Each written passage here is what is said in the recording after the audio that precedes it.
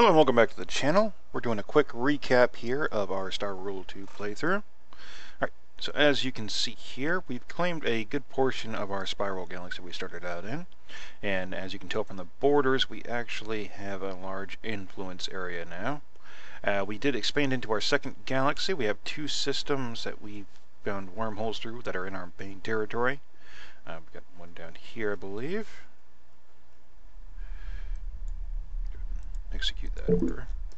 And then, of course, we have the other one, which was up here.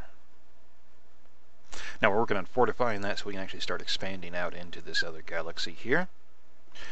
We did expand our fleets. Let's go ahead and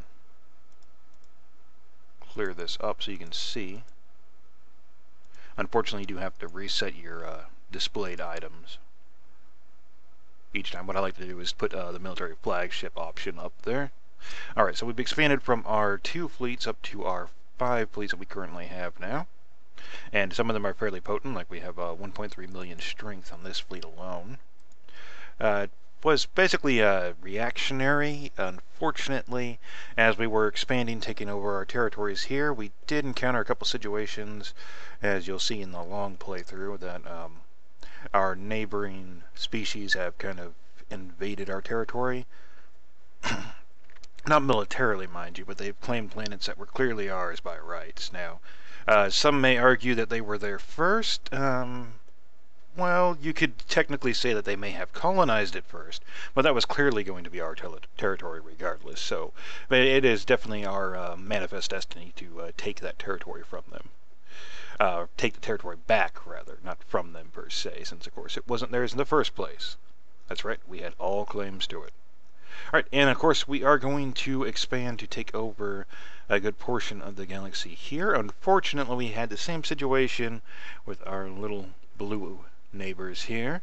They did start to expand into our wormhole, or slipstream tear rather, solar system here, which we did take that to the Intergalactic Council, or whatever you want to call it, and we did, of course, claim that, as well as some of the bordering systems that the kind of yellowish green was fighting us for.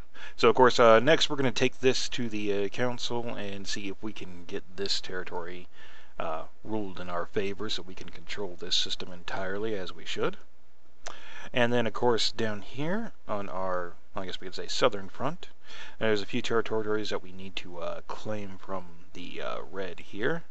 So we'll take those to the council as well, see if we can get those without having to force them out. And of course we did, as I said, build up our fleet, so if it does turn out that the council is going to rule against us, we can enforce the rightful action of removing them from these territories. Alright, that pretty much covers our current situation. Got a little bit more research left to do. Most everything we've pretty much started to get into. We've got a lot of the advanced items, like we've got ring worlds now, and artificial planetoids, which we made a couple of those. And pretty much we'll finish up the research as soon as we can, of course. We've made modifications to the designs. As you can see here, we went with a higher end neutronium armor coating over the carrier. We've replaced the lasers with hyperdense lasers.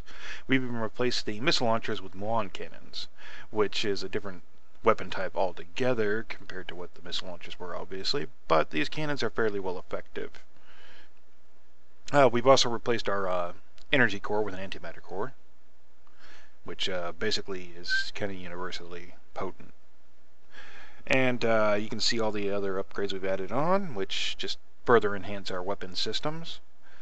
Of course, we've gone and, let's go back, we've gone and modified as well our smaller craft. Unfortunately, the small craft don't appear to get hyperdense lasers. It's only the large craft that have access to them. So we went and modified the small craft designs as well to keep them as up to date as possible with our new tech.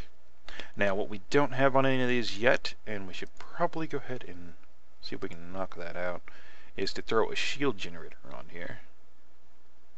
The question is, I think we'll put it up here. No, we actually can't. Not without cutting down something else on the ship here.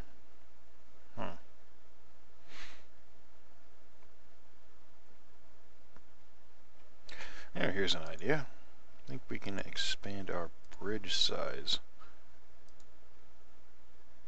No, that's not going to give us some more interior space.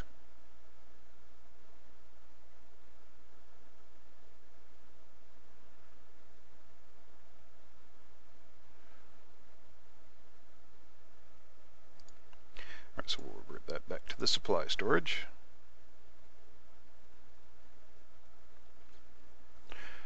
Well, we do have a decent amount of power, so we could reduce our overall power for the shield generator. It does make a difference for defensive. Okay, that's...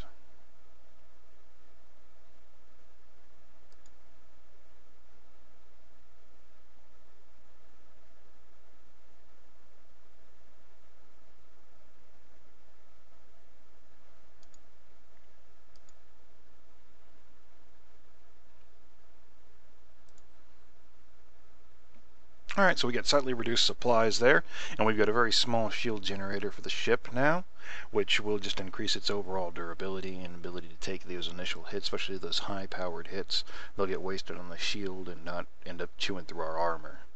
So we'll go ahead and save that design.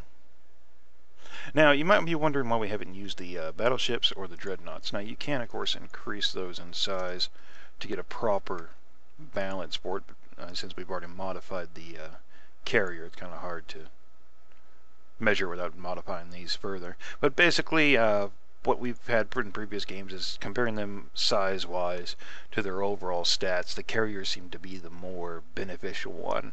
Now, the dreadnought and battleship tend to be more of the front-line ships that can take a direct hit themselves and actually hold their own against fleets with very limited support craft.